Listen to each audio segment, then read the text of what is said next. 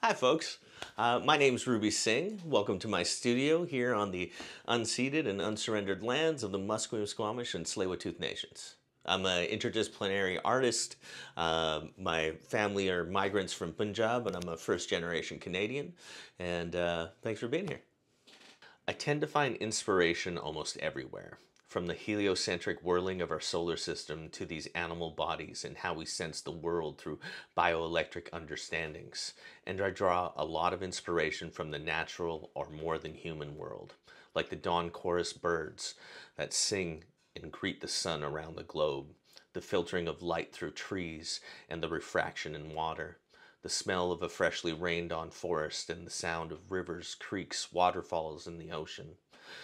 And who doesn't draw inspiration from the moon in all its phases, when you catch a crescent moon in the middle of the day, or you can walk in a dark forest that's lit up silver by a full moon. I'm also inspired by spirit and mysticism, our studies of these ghosts inside us, and how humanity has sought to understand ourselves and that which we can't touch.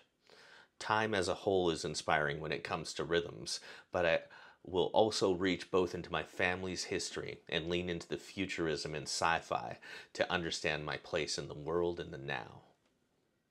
I don't necessarily prescribe to the colonial notions of bordering creativity.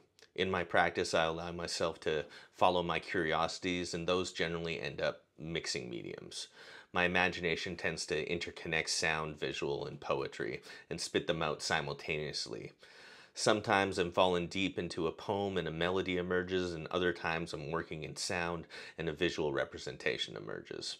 I've been thinking recently that a lot of my work is about making the invisible visible, and that requires a multisensory approach. When Diana first approached me to be part of the exhibit, I was instantly drawn toward black. In recent years, I've been obsessed with the idea of void and how all potential lives there. The work of Dr. Karen Barad has been particularly inspiring while studying the void.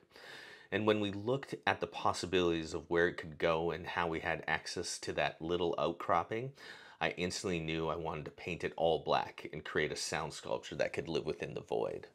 I wanted to have the listener be lost in the void, lost in the potential, lost in the possibilities, with sound as a guide.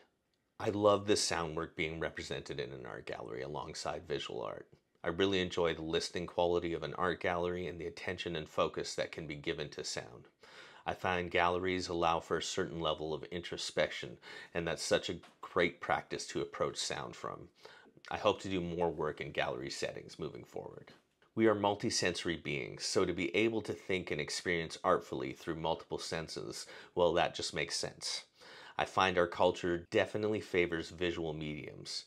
To create multisensory spaces provides more root for inspiration, curiosity, and understanding of this human condition.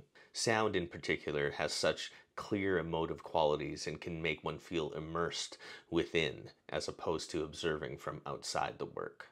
As far as what I want visitors to take away from the piece, I really leave that to the visitor's perception and don't necessarily want to prescribe the experience for anyone. There's a lot to take in, and I like to trust the audience to experience it with their own hearts and intelligence.